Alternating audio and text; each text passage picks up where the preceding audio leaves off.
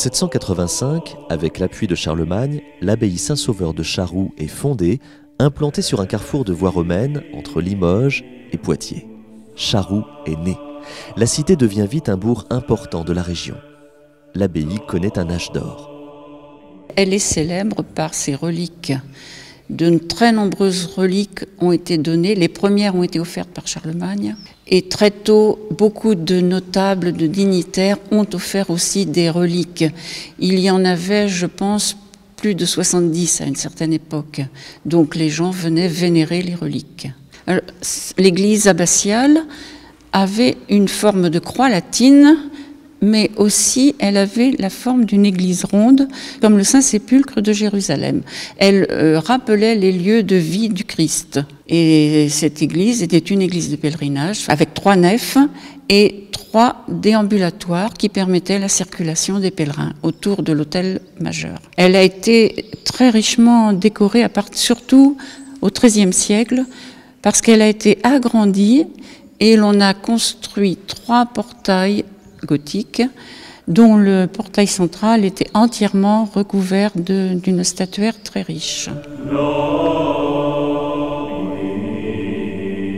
Malgré de nombreux démantèlements au cours des siècles, de nombreux vestiges de l'abbatiale subsistent et témoignent du riche passé de la cité.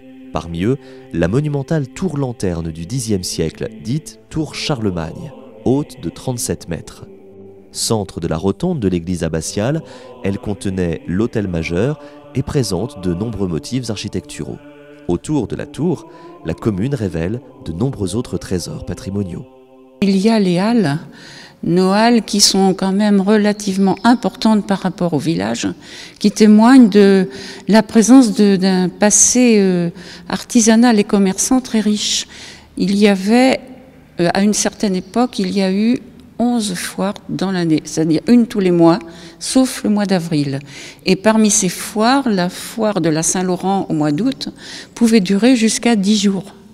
Et elle attirait des gens de partout, même de l'étranger, en particulier des Espagnols, qui se rendaient ici pour le commerce des mules. Le bâti médiéval est encore présent dans certains quartiers. Et après, nous avons aussi des maisons plus récentes, mais des maisons à pans de bois, qui sont quand même bien conservées, dont 2 ont été restaurées pratiquement complètement.